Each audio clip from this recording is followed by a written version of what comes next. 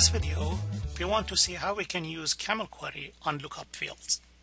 We start by reviewing the sample list that I've created to show you the demos.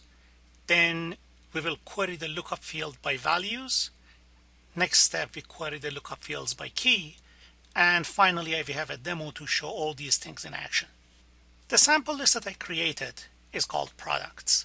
This products list has a field called title, and each title has one or a couple of categories. So the category is a lookup field from another list called categories. To query the lookup fields by value, I just write my CAML query exactly the same way that I was writing it for text.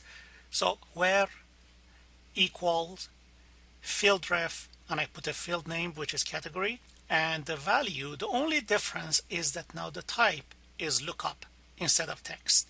And I put the exact value that I'm looking for. To query the lookup field by key, is exactly the same way that I was querying the values.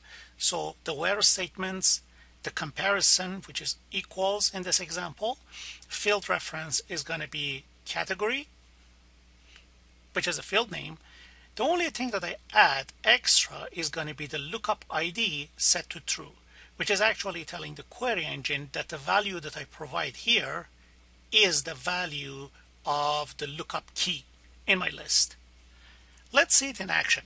To show you this example, I've already developed a custom web part here that inside this text box, I can write the query, and when I click the execute, it runs the query against this list.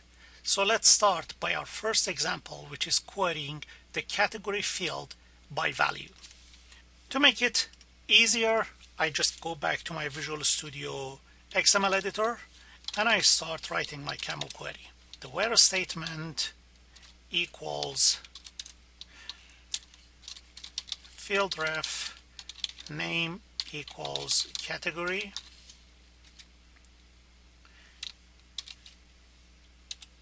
and value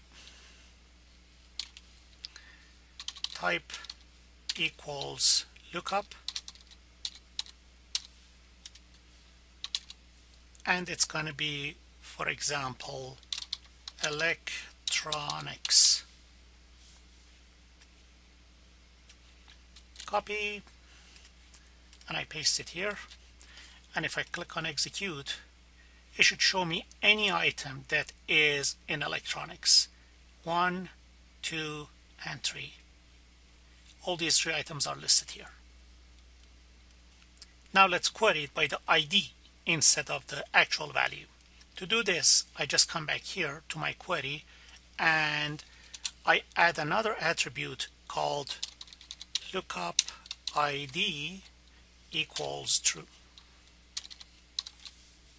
And instead of the lookup value, I just put number 2, which is the ID for the entertainment.